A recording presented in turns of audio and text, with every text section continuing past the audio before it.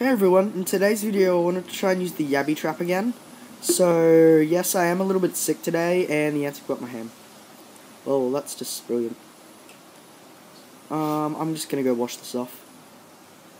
So, as I was saying, I am a little bit sick, so I may sound different.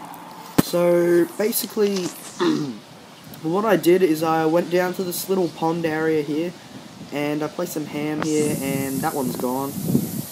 There's another bit there, it's not gone.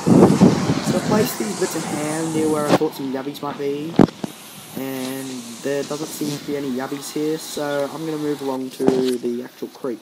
So, this one is actually being spawned by tadpoles. That's interesting. Well, I'll place the trap here, just anyway.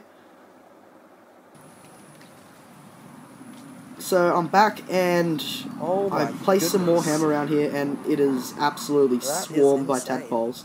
There are hundreds here. That's a lot. And they're all like 50 in all one bit. That's really cool. I didn't even know tadpoles eat ham. Like, that's weird. I thought they ate algae or something. So I caught some here, so I'll take these back. So this video took a bit of an unexpected turn. We caught tadpoles instead of yabbies. Huzzah! Oh, that's great. So here they are there. So thanks for watching. Make sure to like and subscribe, and I'll see you in the next video.